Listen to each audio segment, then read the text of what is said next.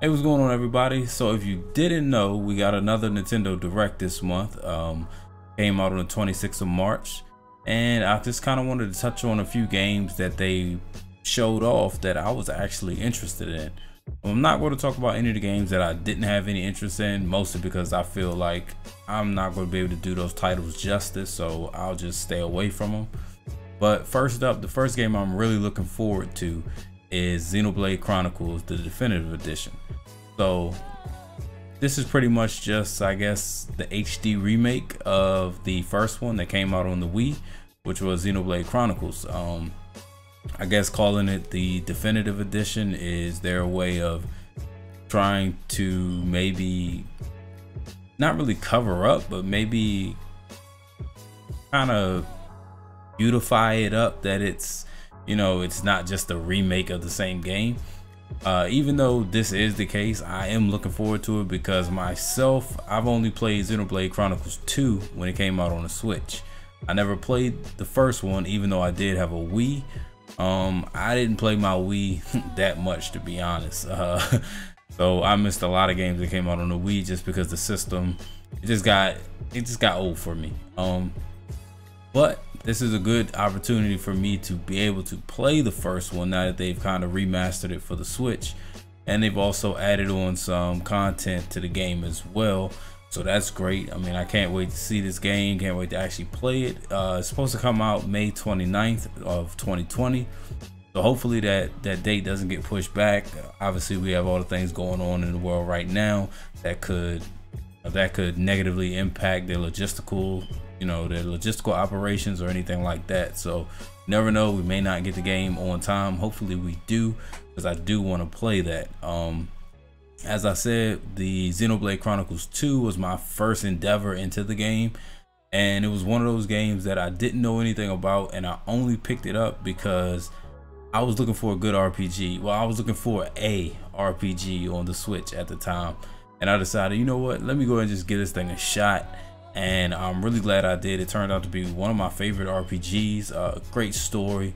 The battle system took a little getting used to, and mostly because I feel like the game didn't do it justice.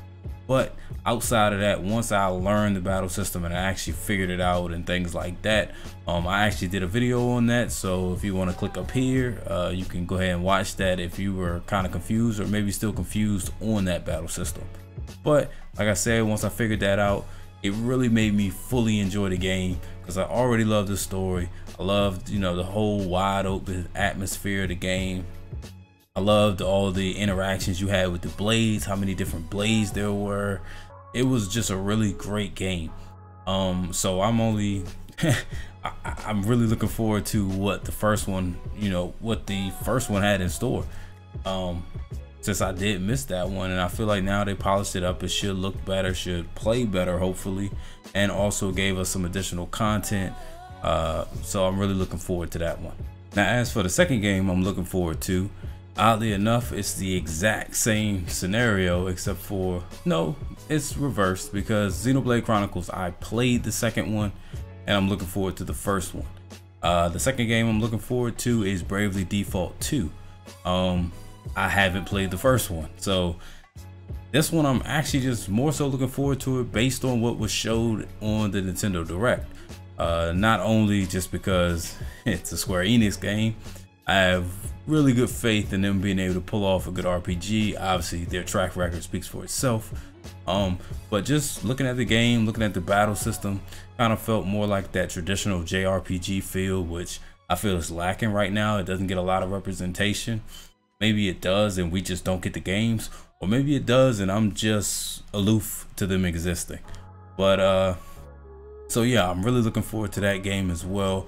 Love the animations, love the artwork, love the graphics. Well, I guess not the graphics, more the artwork, because the Nintendo Switch really isn't known to have like those type of graphics that you would get with a PlayStation or Xbox.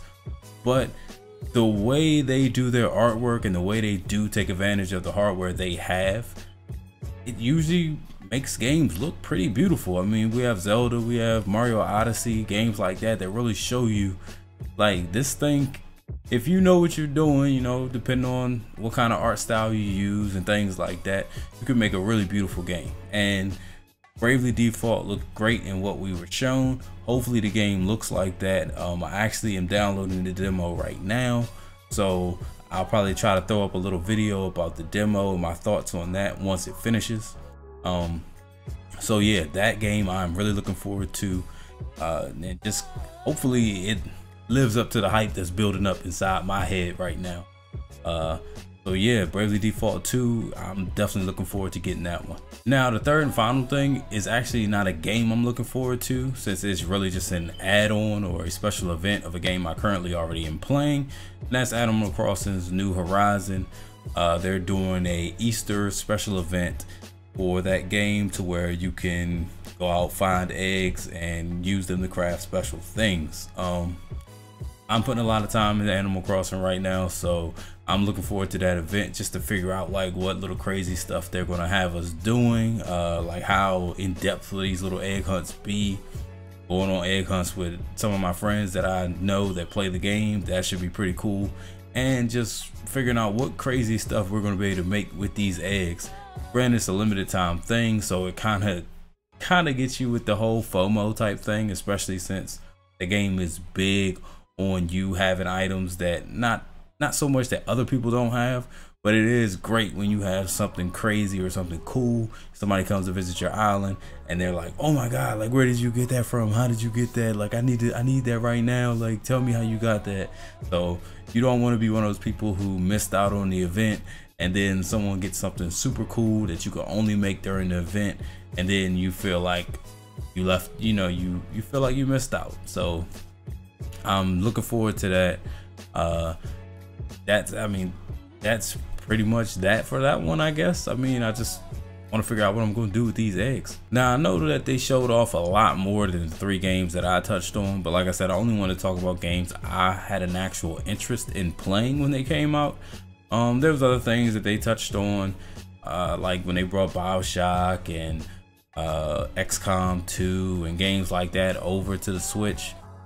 That really doesn't do much for me, just because, especially for BioShock, like I played these games before. They came out a long time ago on other consoles. I'm not gonna rebuy them for the Switch, and I have no interest at all on playing these games again on the Switch. I guess if you're a big Star Wars person, they had something for Star Wars. I didn't play or don't plan on playing the Marvel Ultimate Alliance. I've seen they had some DLC for that that's coming out. But like I said, all those things really didn't interest me much, so that's why I kind of steered clear of them. But if there's anything I didn't touch on and that you were interested in, or maybe it's something that you feel like that I am missing a boat on, like it's something that you feel like yo, I need to let this guy know, like he's missing out on a good game, like he needs to check this game out. And if it was, especially if it's one of the games they touched on in the Nintendo Direct, and please feel free, you know, throw it down in the comments. We always check the comments, that way, you know, maybe you can persuade me to try something that's a little outside of my box. But if you like the video, please hit that thumbs up. Also subscribe to the channel. You can always get our all our new stuff we put out. And if you really want to know when we put stuff out, make sure you hit the bell so you can get a notification when we put this stuff out. That's going to wrap up this little brief rundown of what I'm looking forward to from this past Nintendo Direct. And with things going on right now, hope you guys stay healthy, stay safe, and we'll see you on the next one.